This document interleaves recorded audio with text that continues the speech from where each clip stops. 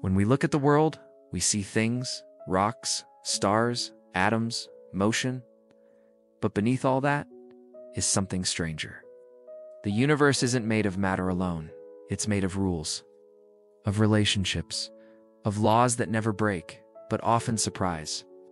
Matter is just the surface. What matters more is the structure underneath. Equations, symmetries, patterns that don't change even when everything else does.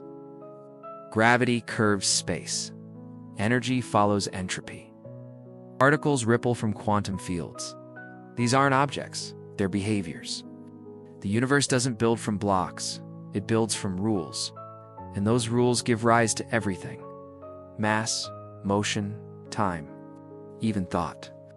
We're not just made of atoms, we're made of laws in action. A story written in the grammar of physics, unfolding moment by moment. So don't ask what the universe is made of. Ask how it holds itself together, because underneath the stars and dust is logic flowing like light.